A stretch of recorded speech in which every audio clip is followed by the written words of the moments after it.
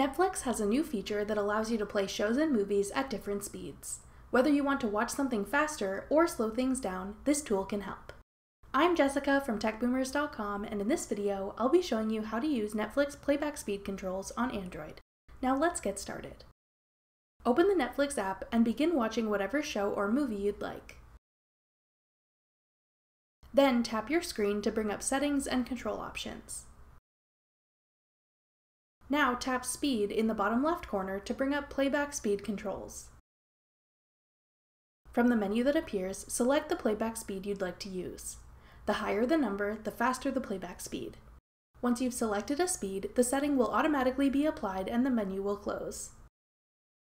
When you select a playback speed, that setting will only be applied to your profile on this device. So if you open Netflix on another device, you'll need to change your speed setting again. You can easily access and change your speed setting during playback at any time. That's all it takes to use the Netflix playback speed controls. Thanks for watching. If you found this video helpful, we'd love it if you'd hit the thumbs up button below and subscribe to our channel. We put out great new tech tutorials like this one every week.